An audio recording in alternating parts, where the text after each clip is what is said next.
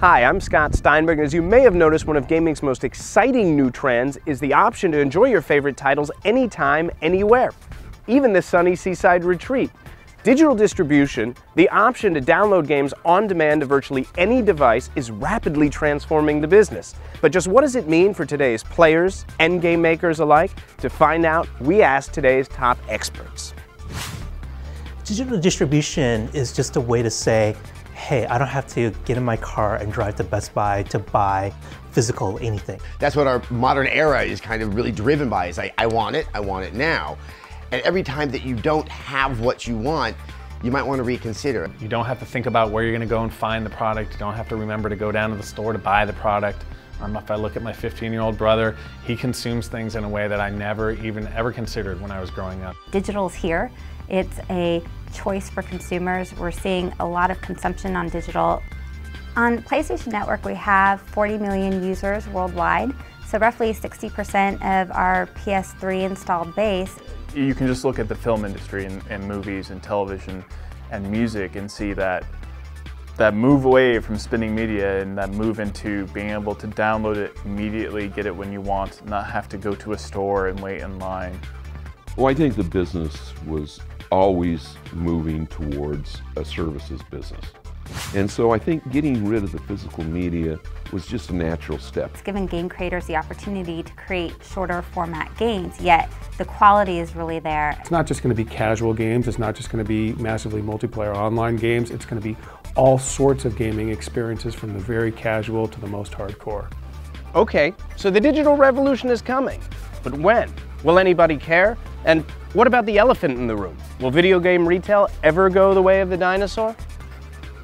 Most players experience games from a disc. They go to a store and they buy a disc and they take it home and they put it in their console or their PC and they start playing that way. Digital distribution is, basically doing away with the disc because the game is not on your computer. It's living, somewhere else in the cloud.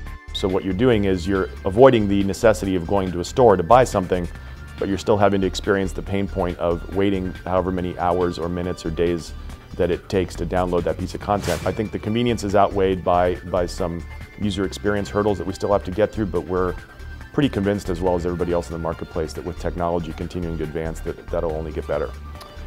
I think that digital distribution will become the norm and will completely replace packaged products in about 20 years, and maybe 25. 22% of all households in the US don't have cable or satellite. So if they don't have cable or satellite, they probably don't have high-speed internet and they're probably not about to download all their games. Digital distribution is very much in the early days right now.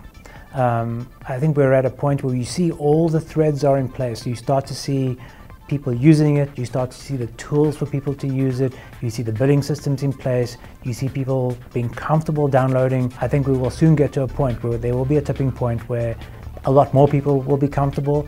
You'll see more types of content being made available digitally, and it'll become a bigger and a more important part of the business. Sounds promising, but we've already got Facebook, iTunes, virtual items, so what's the big deal? I couldn't help but wonder, how will the switch to digital actually impact game development, and downloadable content or DLC like new missions and maps, will they really be a game changer? Digital distribution is one of those really exciting terms that's kind of appeared in the last few years. And the reason it's exciting for game makers is that it allows us to get content out to the gamers faster and more cheaply. Digital distribution, DLC, it opens a lot of doors. You can do a 99-cent thing. Imagine trying to do a 99-cent thing at retail. Doesn't work. You used to have big upfront costs to make a game, and you'd package it all up and manufacture a bunch of units, pay a bunch of license fees, put it in the retail channel. And that's why digital distribution makes sense, because your price point is a completely scalable a thing that works. And you're actually much better off if you get into the market and then react to what feedback you're getting from your customers. We have kind of a direct link between those of us who make the games and the people who are playing the games. It means that we can push content out based on what the gamer wants. It's very exciting for us to actually have distribution online, the entire online industry is currently more or less trying and testing a lot of things. We can serve gamers in markets that we never have before.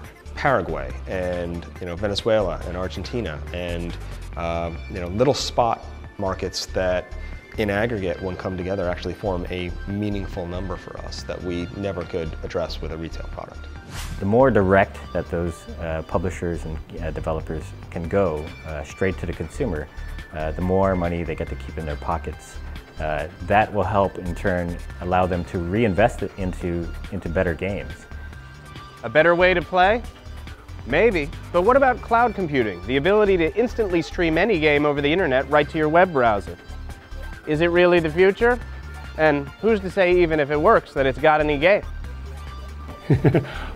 I am a huge believer in the concept of cloud computing, huge. Spinning media is eventually going to die. Everyone's going to want to be able to either download or play video games via cloud computing.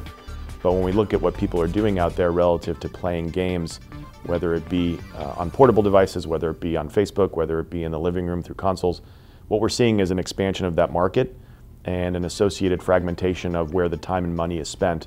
But whereas before they may have spent a certain amount of time in our world playing console games, now those console players are even taking some of their time away from console play and engaging in gameplay elsewhere.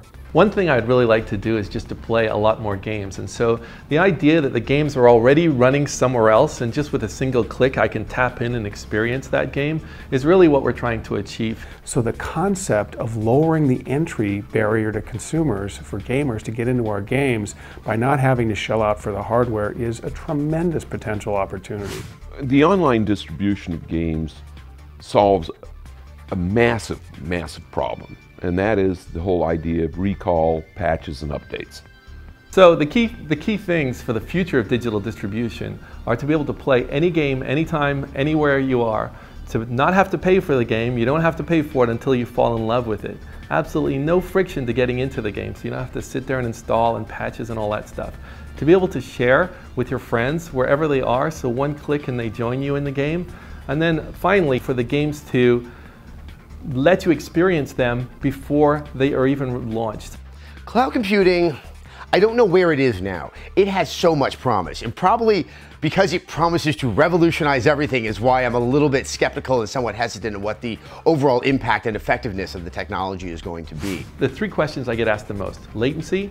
Is it possible to do this really, really fast? The answer is putting servers close to the users is the simple solution to this. Number two, can this technology work on really major titles? And the answer is it depends on the genre. If it's a Street Fighter style game, then that is going to be pushing latency to its limits. So those are not the games we're going to start with.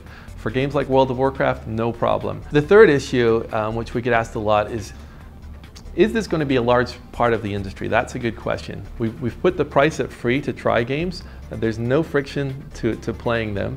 And ultimately, I think the interest in people playing games that haven't even been released yet is massive. Why do we need a $1,000, and that's what these boxes, the consoles actually cost the manufacturers to make? Why do we need that computing power? Because the content can be given and content can be taken away in a way that can't be, there's no compromise in terms of security. That's great. You could do that on whole games. Say everyone can play the full game, no strings attached all weekend long, cloud computing, to get a taste for it. That's a much better demo than giving someone just the first few missions. Mobile, social, always connected, games on demand anytime, anywhere. That seems to be the promise digitally. Thank goodness. Like many of you, I'd like to get on with this beautiful day.